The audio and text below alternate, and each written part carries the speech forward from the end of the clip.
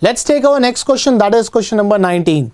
The magnetic flux through a stationary loop with resistance R varies with time during the interval of time capital T. And the relation is given by this, where A is a constant. We have to find the heat generated during this time. So let's start with the solution. Now, we are very well aware that phi is given as A T capital T minus small t, right?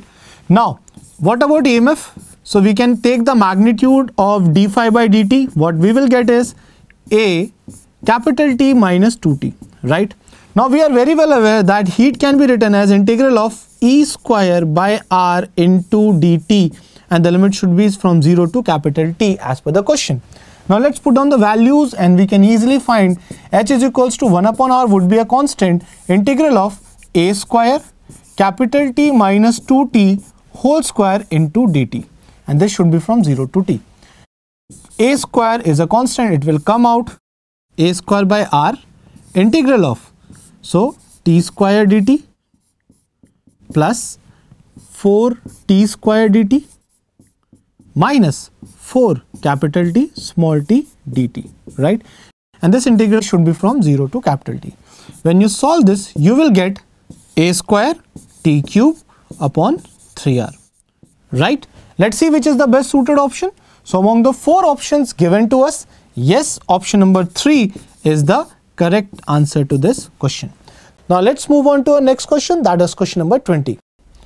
In this question, there is an alternating EMF of angular frequency omega, which is equals to 1 upon under root LC. So this is a resonance condition in this series LCR circuit.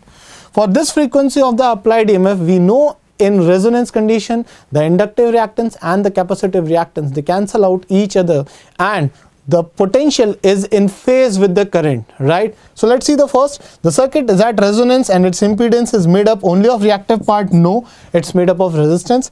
This seems to be correct. Now let's talk about the third point.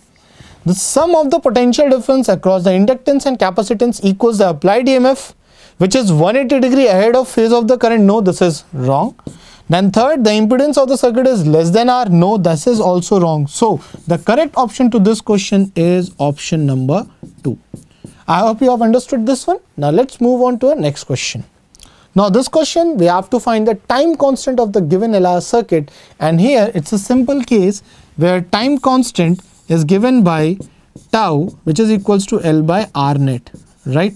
Now across the circuit, if you see, this resistance and this resistance appears to be in parallel. So 2R and 2R will be in parallel, that means it becomes R, and that R will be in series with this R, so it is net 2R. So with this formula, we will find L upon 2R as a time constant. Let's see which is the best suited option among the 4. Yes, option number 3 is the correct answer to the question. Now let's move on to our next question, that is question number 22.